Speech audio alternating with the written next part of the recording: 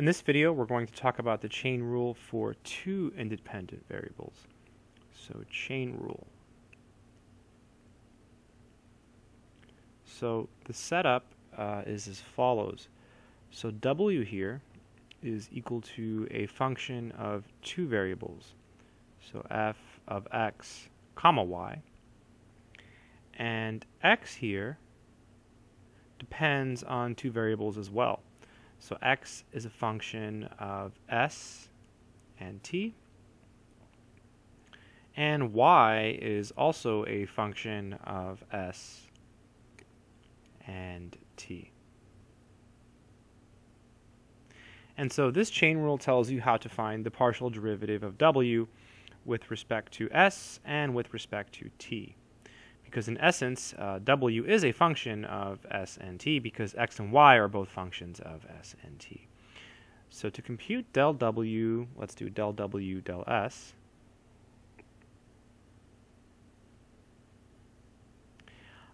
What we do is we first have to get through to s.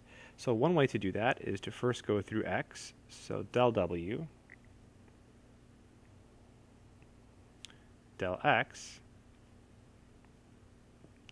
and then once we're at x, we can take its derivative with respect to s.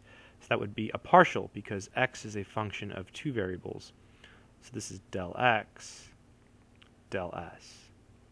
Or we can first access s by going through y. So we compute del w del y. And once we're at y, again, y is a function of two variables, so we compute del y del s, right? It's a partial. If you recall from the chain rule for one variable, this was like a dy. That's because y in that case was a single function of t. Here, y is a function of s and t, hence the partial derivative notation. Okay, let's go ahead and compute del w del t. And again, if you remember the one for one independent variable, it was dw dt. And that was because, in essence, w in that case was just a pure function of t. Here, it's actually a function of s and t because x and y both depend on s and t. All right, so del w del t. So again, we go through x first. So del w del x, and then once we're at x, we compute del x del t. And again, it's because x is a function of two variables and we want to get to t, so hence the partial derivative notation. Or we can first access t by going through y. So del w del y. And once we're at y, we can take the partial of y with respect to t. So those are the chain rules. You can think about it every single time like I did. That's typically what I do. I think about it just like this every single time. You can also draw a picture. Let me show you the picture that I'm talking about so you can see how that works. So let me draw it over here. So this is w. Okay, this is going to be our w. And we know w is a function initially of two variables of x and also of y. So it's a function of x and of y. But the thing is, x and y are both functions of two variables, right? So x is a function of s, and it's also a function of t. Likewise, y is a function of s, and it's also a function of t. And so now what we can do is we can draw a bunch of things on this diagram. So to get from w to x, it's a partial, so it's del w del x. Likewise, from w to y, it's a partial, del w del y. And then down here at the bottom, everything's a partial, right? Because x is a function of s and t, so to get from x to s, it's del x del s. And to get from x to t, it's del x del t. Likewise, to get from y to s, it's del y del s. And to get from y to t, it's del y del t. It's one of the harder topics for people to understand. And you can see now, let's just write one of them down. Let's do the first one, del w del s. Let's try to do it using the picture, see if we can do it. So we're trying to get del w del s. So we need to get to s. So one way is to do del w del x. And then to get to s, we have to go from here to here, right? So from x to s, so that's going to take us through del x del s. So del x del s, right? Because we're trying to get to s. So we take that path. Or we can first go through y. So del w del y. That should be an s there. Sorry, a little typo. And we're trying to get to s, so we got to go this way now, right? So del w, del y, del s. Yep, whoops. Yeah, I usually don't use this picture. I think it's a cool picture, but I think about it. Let's go ahead and do an actual problem. So I spent 6 minutes explaining the chain rule without a problem, but it's okay, right? Patience. So let's do a nice problem. How about something like this? I have one here. I haven't done it yet, but it looks pretty interesting. So w is equal to the sine of 5x plus 6y. So 5x plus 6y. And x here is equal to s plus t. So it's a function of s and t. And y is equal to s minus t. And the question in this problem is to find del w del s. So find del w del s. And also to find del w del t. Okay, to find del w del t. Okay, and it also wants us to, well, let's just stop there for now. And the problem I'm looking at, it has its plug-in values as well, but that's not so interesting. Let's just focus on finding the derivatives. So I guess let's do the first one first. So del w del s. So del w del s. So let's see if we can do it without looking at our pictures and our formulas. So we're trying to get through to s. So first we have to go through x. So del w del x. And once we're at x, it's del x del s. Or we can go through y. So del w del y.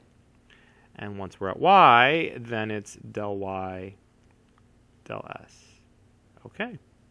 So this is equal to, let's see, del w del x. So we're taking the partial derivative of w with respect to x. So all of the y's are constants. The derivative of sine is cosine. So this will be cosine of 5x plus 6y times the derivative of the inside function, which is just going to be 5, right? Just 5, because the derivative of 6y is 0, the derivative of 5x is 5 with respect to x. So this here is del w del x. Now we have del x del s, which is just 1, right? It's just 1. The derivative of s is 1, so times 1. Okay, plus del w del y. It's going to be the same thing. It's a cosine again. So cosine 5x plus 6y, except now it's times 6, right? The derivative of 6y is 6. The derivative of 5x is 0, times del y del s, which again in this case is simply 1. Okay, so we have exactly the same thing, except we have 5 of them plus 6 of them, so that's going to give us 11 cosine 5x plus 6y. And we're not done. We want to get rid of all of the x's and y's. So let's go ahead and replace everything with what it is. So x is s plus t. So this is 11 cosine of 5, and then s plus t, plus 6, and then y is s minus t, parentheses, parentheses. So del w del s, just writing it again, is equal to 11 cosine, and let's see what's going on here. This is going to be 5s plus 5t plus 6s, just writing some scratch work here, minus 6t. So it looks like it's going to be 11s. 11s, right? 5s plus 6s is 11s. And then 5t minus 60 is t, so minus t. So that, my friends, is del w del s. Let's go ahead and find del w del t. So let me use a different color.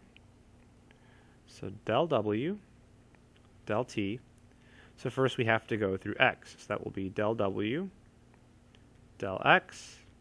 And then we have del x. And then del t. Then we go through y, so del w del y. And then once we're at y, we can take the partial of y with respect to t.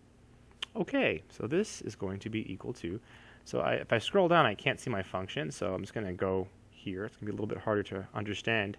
So del w del x, let's do that one first. So it'll be cosine 5x plus 6y. So cosine 5x plus 6y times the derivative of the inside, so 5, times del x del t, which is 1.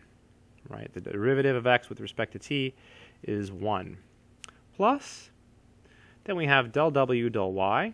So again, that's cosine 5x plus 6y times the derivative of the inside, which is 6.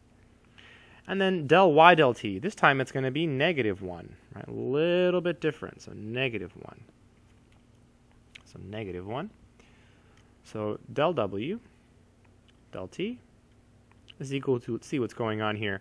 We have 5 of these cosines minus 6 of these cosines. So 5 minus 6 is just negative 1 of these cosines.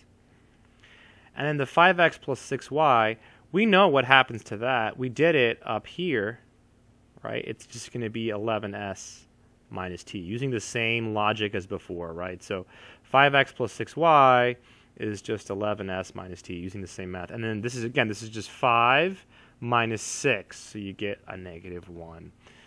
And that, my friends, is the final answer. So kind of a long video. If you stuck with me this long, super awesome. I hope it's been helpful. That's it.